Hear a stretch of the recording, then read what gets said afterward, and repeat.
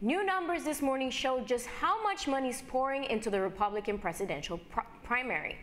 Candidates and their supporters have spent roughly $100 million on advertising throughout the end of August.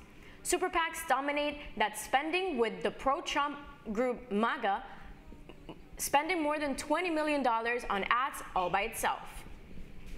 Supreme Court Justice Clarence Thomas faces scrutiny as his financial disclosures are under investigation. As Caplin's Leanne Abutar-Bush reports, the statements include hospitality treatments, wealthy gifts, and much more. Supreme Court justices are facing scrutiny today over controversial financial disclosures. Clarence Thomas and Samuel Alito are under scrutiny regarding the gifts they received and the hospitality they enjoyed from wealthy friends.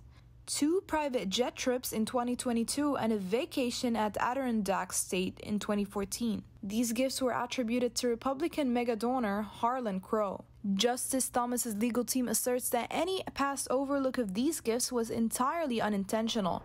However, these findings have really enraged the Supreme Court critics.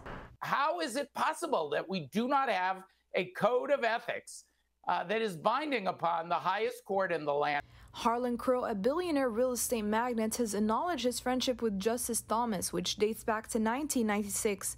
While both share a passion for Motown music, they claim to never discuss the cases. Earlier reports from ProPublica had already implicated Harlan Crow and 3 other prominent businessmen as ultra-wealthy benefactors of Justice Thomas. These reports revealed a staggering list of gifts, including at least 38 destination vacations, including an unreported yacht voyage around the Bahamas, 26 private jet flights, along with an additional 8 by helicopter, a dozen VIP passes to professional and college sporting events, 2 stays at luxury resort in Florida and Jamaica, and 1 standing invitation to an Uber-exclusive golf club. Has been living a life of extreme luxury for 30 years, underwritten by at least 4 different ultra-wealthy benefactors. In a 5-page statement, a lawyer representing Justice Thomas referred to the allegations of impropriety as a partisan feeding frenzy and a political blood sport.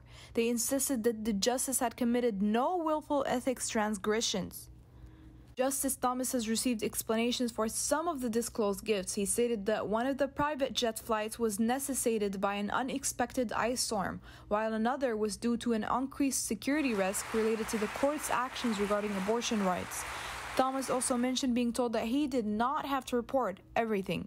I'm Leanne Abutar-Bush reporting for Caplin.